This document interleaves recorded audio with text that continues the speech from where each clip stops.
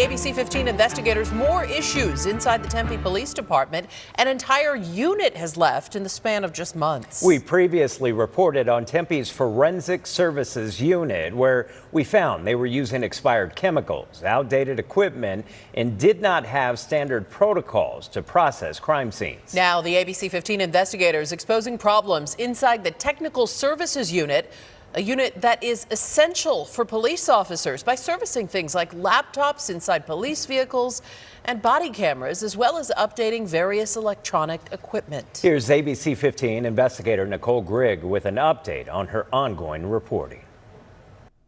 Tempe police telling us they have 3 people now handling the responsibilities for the Technical Services Unit, but multiple sources telling me there's no full-time employees in TSU, and the 4 who were there have all resigned in just the past 5 months. Tempe's Technical Services Unit sits inside this police substation off Apache Boulevard. Internal emails given to the ABC15 investigators say due to recent temporary staffing changes in TSU, the office will not be staffed on a regular basis. What does that say if all 4 employees have left this unit?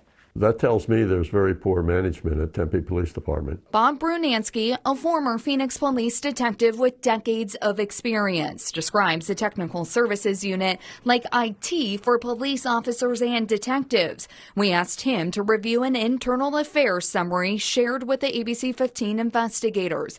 The investigation into the former manager of the unit, Angelique Beltran, who has since resigned. The report detailing how decisions were made, public funds wasted, and officers forced to work with older equipment and dated technology. If you have a computer that's not up to date, you're not going to get the same amount of information. You put junk in, you're going to get junk out. These photos shared with ABC15 investigators by a former Tempe police officer who resigned in 2023 show brand new Panasonic laptops for officers sitting in boxes for years. The price tag, nearly $4,000 each. Investigators writing that 431 laptops were ordered and, quote, and hundreds of them sat in storage without being deployed. And that means that patrol didn't have them, the detectives didn't have them.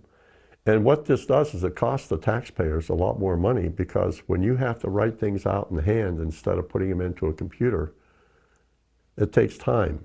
The investigation found that the program on officers' laptops had not been updated in 7 years, and that has set the police department behind in many areas, including programs that have safety components for officers.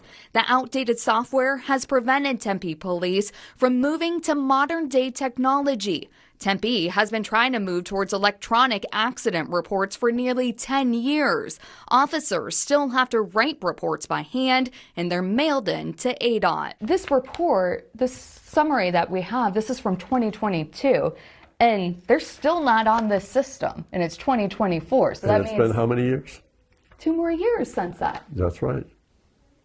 And again, you have to ask the chief of police, what's going on? Why is this taking so long?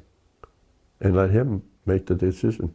I asked Tempe police to share any documentation on when electronic ticketing and accidents will fully move forward, but they did not answer that question. As for wasting taxpayer dollars, it's hard to put a dollar amount on it, but in addition to the laptops sitting for years, there were also printers that cost over $65,000 that were not used, and Tempe was paying Verizon $40 for each of those computers every month for their data plan, resulting in taxpayers paying an estimated $83,000 on that. Well, I'm a firm believer that the buck stops with the chief. The chief of police is the one that sets the tone. And if this has been going on for years, then it's the chief's responsibility to correct it. And if he didn't correct it, then he wasn't doing his job. And so now you have a new chief who walks into chaos. And it's going to take him maybe a year or 2 to get that squared away.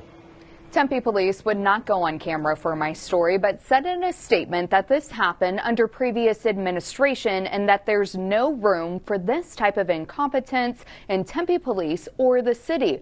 This story is just scratching the surface into the technical services unit, as there appears to be deep-rooted issues here. Our investigations into that and also the unit that processes crime scenes are not over. I'm investigator Nicole Grigg, ABC 15 Arizona. Yeah, we know you'll stay on it, Nicole. Thank you.